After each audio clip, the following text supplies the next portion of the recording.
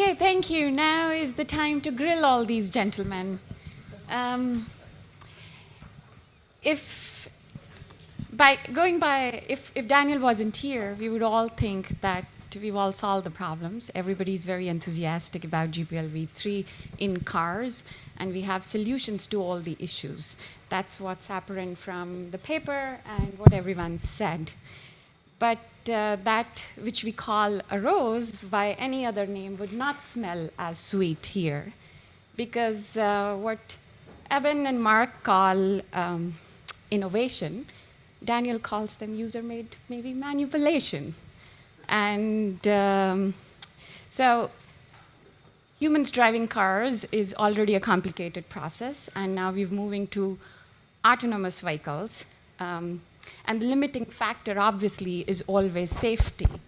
So there are already so many complications. Now you want to add GPLv3 and give people exactly what? The freedom to tinker with the car. So I want to ask you, are you all in agreement that there is no future of cars without free and open source software? And I want you to talk about that agreement, which obviously has a lot of disagreement built in. Daniel? Yeah, if I start, and that's what I wanted to point out during my presentation. I think there is a future of open source software in the cars. This is a fact which I can see every day. So there is already open source software in the cars, and there's definitely the future.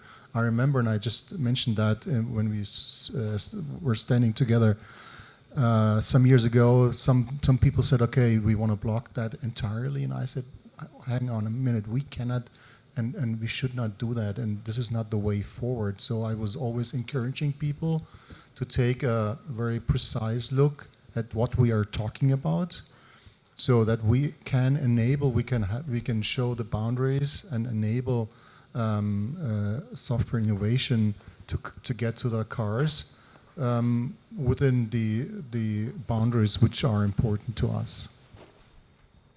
Mark, what is trusting software?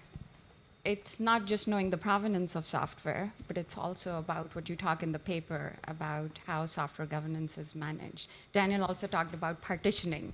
So can you talk a little bit more about, in that context, future of FOSS in cars and how you see it? I guess I'm reminded of that. I think I've got one working now. Is that working?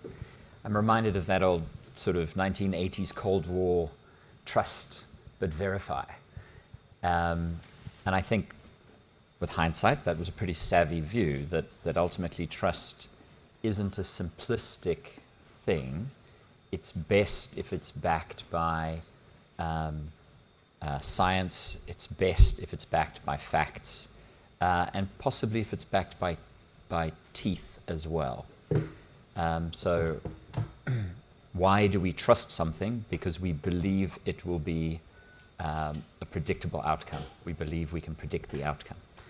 And I think what I observe in the industry is that we're going through that gradient of going from trust is this sort of nebulous thing at a very high level that's almost tribal and branded, you know. And now we're getting down to a sharper, pointier, almost more useful definition of what do I need to trust, and do I or do I not trust that for that, effectively. Daniel, you want to jump in and also talk about how you think this trust plays out, how the car really works, what you lock down, what you keep open? Yeah, I think also here we have to look where we need trust. I think if we look at the overall car, of course, not only we want to have trust that everything works well, but also the customer, of course, wants to have trust that everything works well. At the end of the day, also, the trust is part of the permission of the car, and I think this is one of the key issues here, the regulatory side as well. So as long as they say there's trust, and also from a regulatory side, there is a permission to it. However, I think we have to distinguish, and I don't have a clear answer on that right now, but we have to distinguish where we really need trust, and maybe we have a more of a freedom to back up a little bit and say maybe here in that area of the car, trust is not so necessary, but in other areas, trust is very, very important. Yeah, I mean, the difficulty here is that trust is a different concept when you're not bending metal, you're making software. The way that the vehicle OEMs got trust in the physical automobile was by saying, please use only General Motors replacement parts, please use only our approved spark plugs, please this, please that. And the idea was that somebody manufactures a trusted thing, and then there's a whole bunch of people out there who manufacture untrusted things. Please use the trusted objects, and then your car will perform correctly. That's not a 21st century concept anymore. Now we have the problem of no software is ever perfect. Therefore, the idea that what you do is you manufacture a TiVoized car, you put some software in it, you lock the software down, and that software works until the car dies is never going to be correct. It's never going to work that way. The problem with the idea of TiVoization is that it establishes trust at the moment the car leaves the factory. And now you are trusting all the defects in the software for the life of the car. Nobody really believes that. Therefore, we are talking about an environment in which we're going to have software replaceable parts. And we're having a discussion about who we trust to make and replace those parts. This is, in the end, trust in people, not trust in software. Trust in software is just a reflection of trust in persons. What the reorganization of VW reminds us of this week, yet again, is that the idea that the only trusted persons are the manufacturers is also not going to be correct in the 21st century. We talk about this highly regulated market, but we now understand the VW case was extremely useful in this too, that regulators are not going to find the problems in the software. Civil society is going to find the problems in the software. This is 100% guaranteed to be true. Mathematically, it's true. The regulators will never employ enough people. There are not enough taxes in the world to employ enough regulators to check all the software. Civil society is therefore going to be responsible for inspecting and discovering failures in software. That means FOSS by design, because otherwise we're using unsafe, uninspectable building materials. And now the problem is, so you have inspected and you have found a problem, then what? You write a letter to the automobile manufacturer and you say, you guys ought to get around to fixing this one of these days? You write to the National Highway Traffic Safety Administration, say, I found a bug, would you please recall all these automobiles for me? None of the existing mechanisms will work with respect to what is going to be the most complex, the most dangerous, and the most widespread bunch of software in civil society.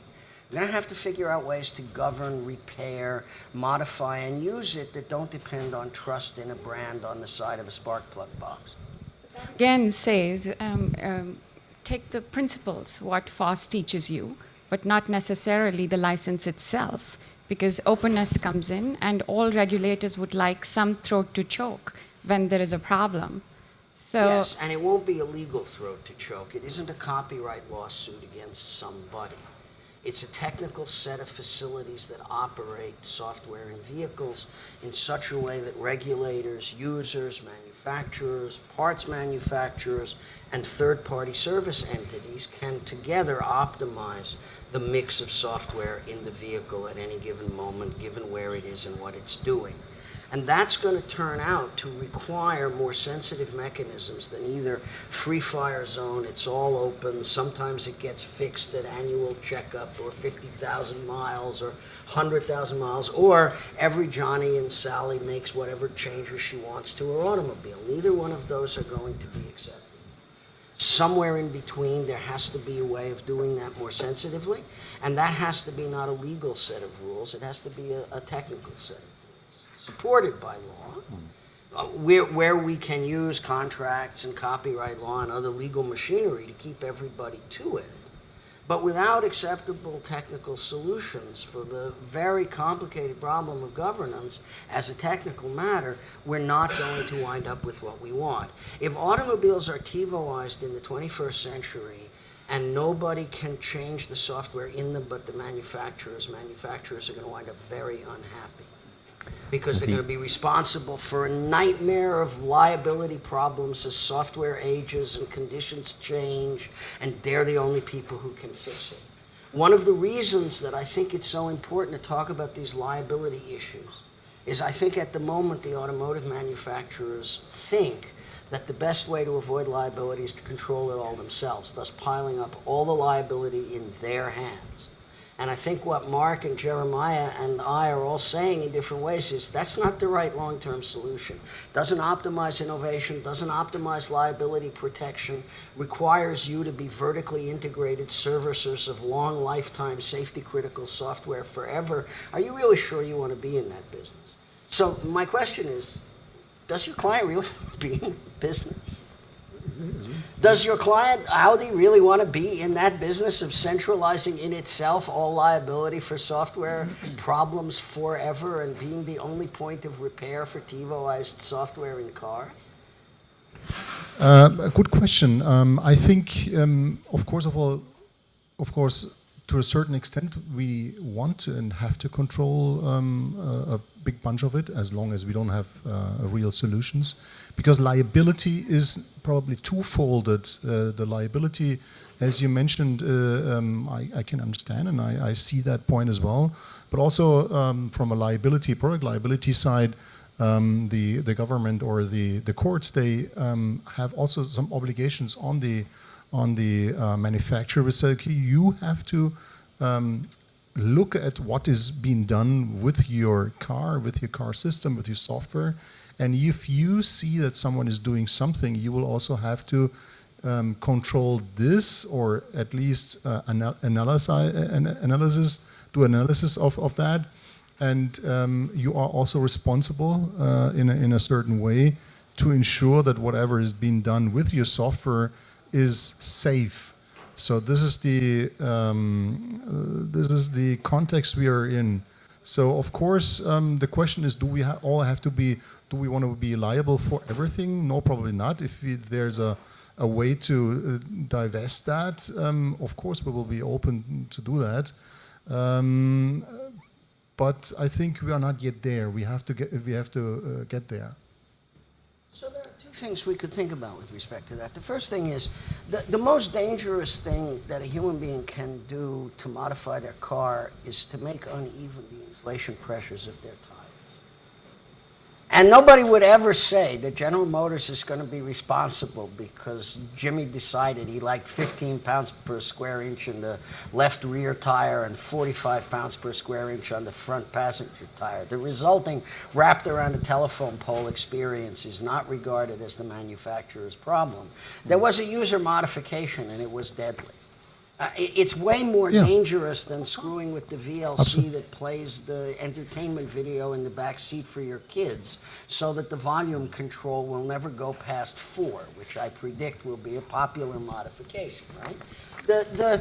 We need to understand the scale at which what we're trying to do is figure out what forms of software modification are actually not a problem after we have given the manufacturer tools that allow it to control the stuff that really is a problem quite heavily while not controlling that which is not. And no license can do that, no bunch of legal words can do that.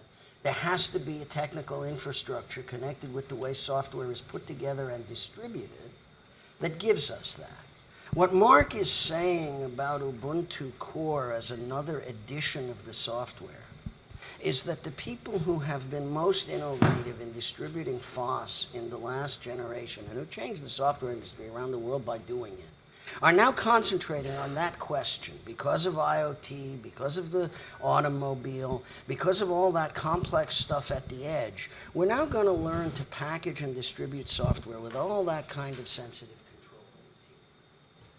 I want to find a way of bridging the remaining legal difficulties, whether it's GPL3 or your concerns about how LGPL 2.1 works. I want to take all of that legal material and reshape it just a little bit around the edges so that we can understand how it works compatibly with new packaging structures, to give manufacturers fine-grained enough control that they can relax their concern about user modification. They live with the fact that you can't control tire inflation pressures from the moment the car leaves the factory. They know that there's no TiVoizing the pressure valves in the tires. They understand that there's no way that every single thing can be controlled in the interest of safety and in the interest of liability limitation. But there are obvious things that we would like to be able to do, including to have a computer in the car which constantly monitors tire pressures and which puts a note up on the dashboard if something is wrong, right? Which is software we might allow people to modify, but we might also allow them to modify it only in certain ways. And we would certainly want to have control over provenance. You don't want me modifying your tire pressure gauges in your car with an over-the-air modification. And this, again, is one of the things that Mark and I are trying to address in the paper, to explain how we can use digital signatures and blockchain publication and other things so that everybody, NHTSA after a crash, and third-party manufacturers and police investigators can all know exactly what was the software in the car and who put it there. That's going to be a critical part of trust and a critical part of law in the 21st century. If somebody made a modification to a Tesla's autopilot software and it wound up in the middle of a median divider on a highway at 75 miles an hour, who changed those bits is going to be a very important story, right? I fully agree, Eben. I think fully agree with your point of view. We have to find ways to be able to have a differentiated view to certain things, and we have to think of how we can get there. I think I put up some ideas how we could get there. I think you, Mark, and Eben also showed a way. I think we have to be open, and I would like to, and I think it's a good discussion to be open-minded to understand how we can get there in order to accomplish all of that. Maybe we should see who else has questions. Sure. Nicholas? Hello? Here, Nicholas, I'll give you my microphone. You can also turn on the microphones. So before you go into user-modified versus, or the problem of user-modified, what is the expected modification rate of the OEMs? And that is so extraordinarily high already that you, with your current model, can't even handle that. And that's why I think the discussion about is the traditional model versus the user-modified model is actually the wrong discussion. It's the discussion that we need for the automotive industry is the traditional, I control the software versus I have a highly dynamic software that I'm going to be updating probably at something like every 2 weeks once I have the complexity of an autonomous vehicle. And if you can solve that problem, extending that for user modifiability will be significantly easier. But as long as we discuss from these two very far apart sides, I don't think we're going to get close. Yeah, it's difficult to answer because I didn't even clearly get the question. But of course, we have this two-sided views. How I understood yourself was that we should combine the two things. But yes, I think, of course, there will be updates and probably even regular, if you see it with a everyday device of everyone is using today. There will be updates every second day, every day, and this will happen also with cars in the future. The more software will get incorporated in our cars. Still, however, I think we have to differentiate a little bit about what the individual user does. Coming back to Eben's example, if the customer modifies his individual car and his tire pressure, of course he can do so, and this is his own risk. And I don't want to prevent him. I would like to do it in some cases, but This is his personal decision to do so, but if he then makes this public and gives a solution to other people, then I think we are in a position, and we have to, we have to not control that, but at least know that and have a position how we react to that. There's a reference earlier, sort of tangentially, to regulation and liability. And what's interesting for me is that this narrative often plays out as a contest of wills between the private individual and the institution and the institution's commercial interests. But the really interesting cases are all typically regulated.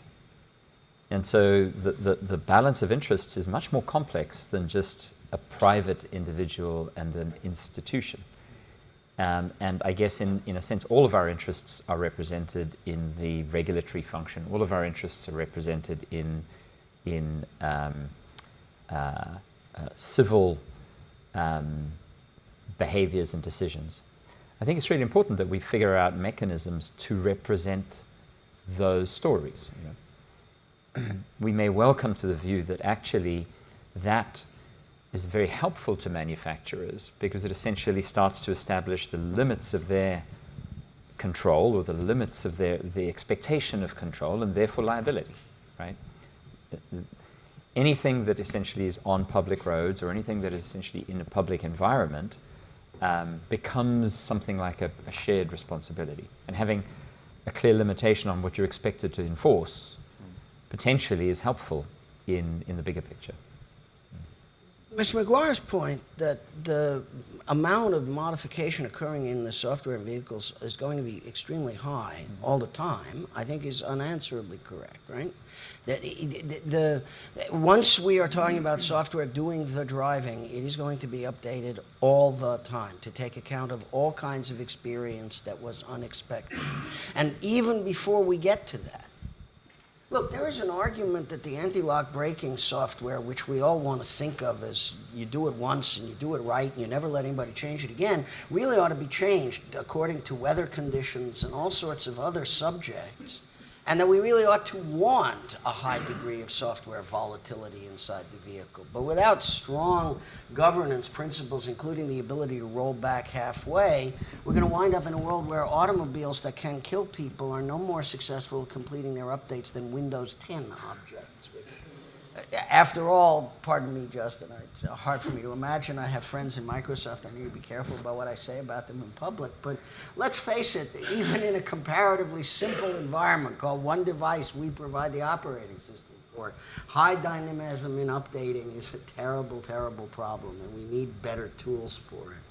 I also think there's something Jeremiah said which is critically important at this moment when we talk about regulation. In the world that the governments are now looking at, it is the data generated around the car which is the greatest and most important subject. All this other stuff is comparatively traditional. Now, there are two ways of thinking about that, one of which is that all the data generated around the vehicle is going to be regulated and government controlled, and the other way is my way, which is that better not happen. And one of the most important elements in what users of automobiles and other vehicles and autonomous systems in the 21st century are going to want the power to modify is the leakage of the data. I'm okay with my car having as much tendency to be chatty about who I am and where I'm going as is minimally necessary in order to achieve certain agreed upon social goals. And after that, right? I mean, I live a reasonably effective life in the net without a Google account, without a Twitter account, without a Facebook account, without a platform relationship of any kind. Please don't tell me that in order to own an automobile in the 21st century, I'm going to have to be more risky with my personal data and the substance of my life than I am already. And that surely means that there are going to be levels of desire for user control over the way software and vehicles work, which are extremely valuable to the individual, extremely important to manufacturers and service platforms, and extremely interesting to government regulators. The rules about all of that have to be adaptable. We have to be able to have that social policy conversation in a serious way. And without some kind of technology for governance of user modifications of the software in the cars, we can't have the conversation at all. This is why, Nicholas, from my point of view, it's not only about the question of the dynamism of the software environment. It is, in the end, also about who has rights. Because I think the rights package that was involved in the 20th century automobile, which was basically the open road and the freedom of people, which the automobile came to stand for, had better not be the opposite of the 21st century meaning of the package. That the automobile is a form of social control for whoever owns it, runs it, services it, manages it, not for the person who we used to quaintly think of as the driver of it. And from that point of view, it seems to me how the software is governed and how it is updated and who has the right to update it is going to be terribly important to all of us. Of course I am concerned about my safety. Of course I do not want my brakes to fail when I pump the pedal. But I also don't want the automobile ratting me out every place I go to people I can't do anything about. I just want to know, if you're still bumping your pedal, you're doing it wrong. Oh no, no, on the contrary, I don't trust, I don't trust anti-lock brakes on an icy road. And that's an example of software failure I have experienced in my life from time to time. Of course I pump the brakes. Tough shit if the software thinks I'm not going. Other questions? Yeah, I'd like to make a couple of comments pertaining, I guess, to the auto industry. Was it Ralph Nader who wrote the book Unsafe at Any Speed about the Corvair and the garbage that General Motors produced many years ago and apparently continues to produce today? But I'm wondering about when the cell phones came along and we see a spike in auto accidents and followed by auto deaths. And I believe last year auto deaths in the US were approximately 34,000. So I wondered, with the automotive manufacturers loading up distraction device after distraction device on the dashboard where you can watch a video, tune into the internet, and generally get distracted. So the auto deaths, you know, do the manufacturers really give a damn? And I'd say not really. And then in terms of the auto industry moving to Mexico, South Korea, and China, and then when you look at the J.D. Power's quality control study of autos, I think there's one U.S. automaker in the top 10. Fortunately, Audi is in the top 10, along with Lexus, Toyota, Honda, etc., Nissan. So I guess my last point is to Daniel. Can you comment about the fact that BMW and Mercedes have recently announced a joint venture? I believe it's really to counter the power of Google, Tesla, and Apple, where the automobile becomes the software machine on wheels, and the Germans don't want to be squeezed out of the business by Silicon Valley. So over to you, Daniel. Yeah, thank you. It was a bunch of remarks and questions, but maybe to start with the last. I've been talking to the big players in the Silicon Valley as well, because I've been legally involved as well, and I know from our departments that we are, of course, doing the same. We're trying to we understand that there are interests to come up with software solutions. We're trying to match those interests with coming up with own solutions. It's either in the automotive industry with other automotive companies, or within the group where we have more than 13 brands, or not more than at least 13 brands. At the moment, we have a big power and interesting power in order to be competitive to the others. So we don't have to fear it. We have to watch that very closely. But you mentioned also in the very beginning a part which said that distraction in the car is or you mentioned the producers don't give a damn. In the contrary, we give a lot of it. We know, in my department at least, we have engineers which care a lot about product liability, and I work with them very closely, and distraction in a car is of a high importance, at least in our company. So we don't allow things to movie, as you said. We don't allow that. So whenever the car starts moving, everything is shut down. Of course, I cannot prevent a customer to put his phone somewhere in his field, to attach it somewhere and to watch that. I cannot prevent that. But even we're looking at it, and we're trying to see if there's a cable connected. We try to stop that. But this is a very wide field. We can discuss about that a long time, but we care a lot about those issues. So not the customer get distracted by whatever is there. Many car companies, I think, all care about safety. I think they care a lot more than we imagine, because I think that the message that gets out into society is much more commercial. It's much more selling. And I think that they realize they need to adjust their message. But they absolutely do. And in fact, car companies like Volvo, that is their differentiation. Safety is the differentiation. They invented the 3-point seat belt, for example, and they are going to try and go this approach that Eben was talking. You know, the CEO of Volvo says that they stand for the liability of their autonomous vehicle systems. Now, that's really good. We want that. We want, as consumers, somebody to choke when something goes wrong. We want to hold their feet to the fire. But, you know, that car is going to be built with FOSS, and they are going to use GPLv3, and we're going to have a way to make sure that's all done the right way. And that's obviously the topic of this event, but it gets back to the point about safety. Who is responsible? How's that going to be done?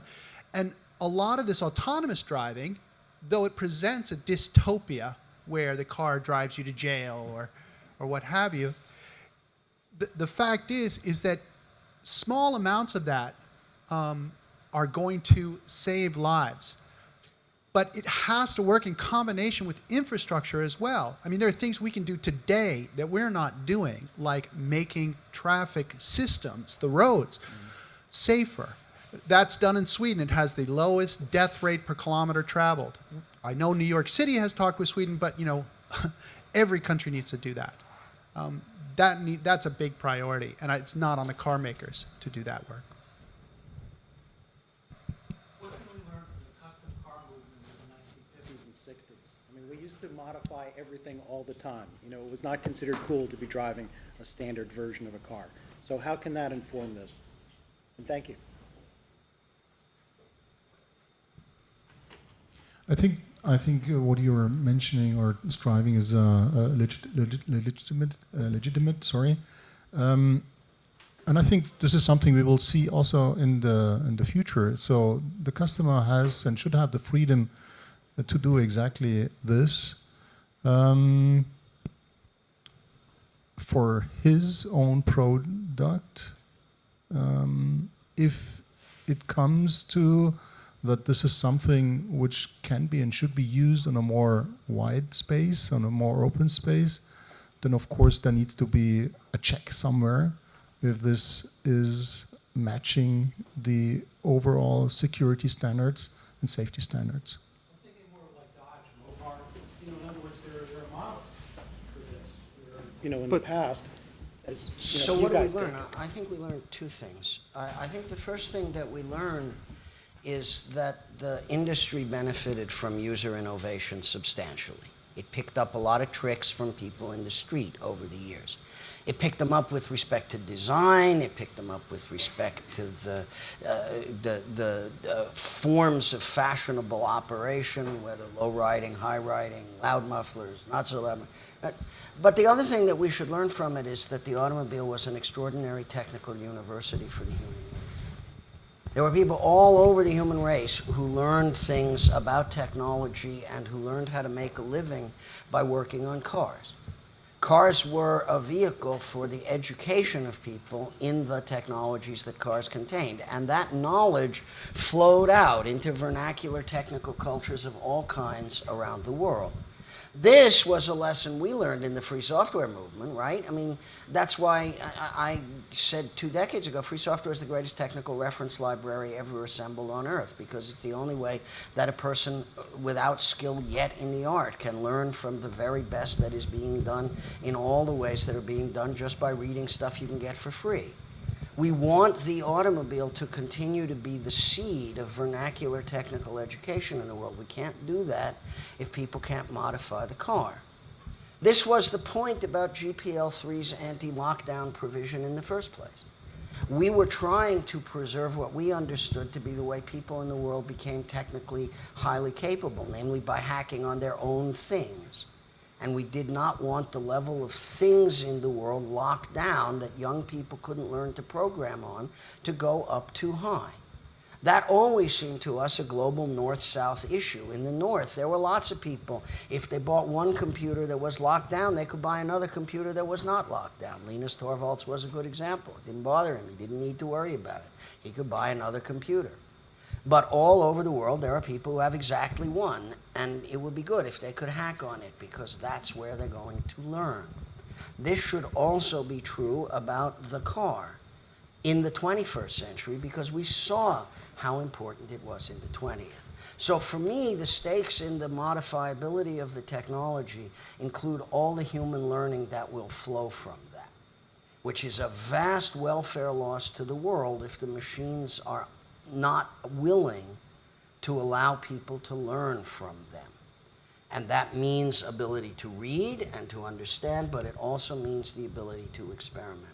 Sure, it's more dangerous when it's an object that travels at high speed, and therefore it would be really good if we were clever about it. Like, you know, the GPS in the car tells the software agent no more modifications now. He's on a smart road. He has to be totally in sync with all that complex built environment around him. Or, nah, he's in the middle of the back of beyond on his own real estate in a rural county. Let him do whatever the hell he wants to do. And to have the ability to move back and forth between a highly regulated software state on a smart road and a less regulated software state somewhere else, all of that lies within our existing technical capacity. So if we have the technical capacity to do those things, we should. Because what I think we learned from the 20th century history of the car was that technical enablement was really valuable to people. It made an enormous difference in people's intellectual and economic development and in their lives. As I've traveled around the world in the last lifetime of mine, I have certainly seen an awful lot of things that were done by modifying cars that car industries learned from, and more important, that people learned from. And whether it was on a Caribbean island where everybody was using left drive cars for right side of the road driving, or whether it was the adaptations of the worked out propane conversions in countries in the global south, or whether it is the miracle of the auto rickshaw. We may not want to ride in them, but it's a miracle that they exist and they stay on the road decade after decade with guys doing fixes at the end of the day and putting stuff together with spit and baling wire. All of that comes from the history you're talking about, that the automobile was a highly sophisticated and very complex, but also very enabling technology that people interacted with in a whole bunch of ways that we now call hacking, and it worked really, really well. You described a brand. Was it like a Dodge Mopar? And was that a sort of a modified? Right. There was the entire aftermarket industry that was. So I have to ask because I'm a lot younger than I look, and my memories of the 50s and 60s are entirely manufactured from watching movies made before I was born. But my impression is that this was the first time when pretty much every family got access to a car, and cars were super cool. They were still just a little exclusive, but not really that exclusive. And what you're describing reminds me so much of the importance of tapping into passion, tapping into enthusiasms. And this is true for every brand. It's easy to forget once you've become successful. You think that it's you that makes you successful, but it's not really, right? It's people's passion for what you mean to them and so on. So we see this in our little way in the existence of derivatives of Ubuntu, right? People who have different passions to us, but it's easiest for them to express those passions starting with Ubuntu. And we just grant them the rights to do that because it costs us nothing. And the reality is it's interesting what they do. It's much more interesting what they do often than anything I might do in a day. And it generates enthusiasm, it generates activity. I can see real value for that in, for example, a car or another object manufacturer, being able to say, look, as long as I can bound these things, I don't mind allowing the creation of a Mopar, right? An enthusiast sort of derivative, effectively.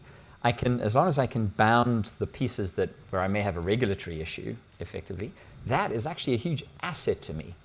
Because all of that time, all of that energy, all of that thinking is effectively much more directly applicable to me than it is to any of my competitors.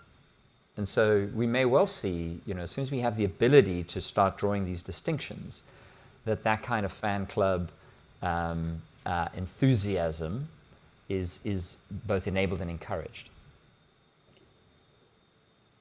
Can I just ask, which regulator has agency in all of this, and what's being done to ensure there's more consistency across regulations in the various sectors? All of them. Yes and no. I don't think that there's a single governing body. In fact, part of the issue is that you have, for example, right to repair laws in Massachusetts that don't necessarily exist in other states. You have CARB, the California Air Regulatory Board, which basically sets policy for the United States when the federal government is not fighting them doing so.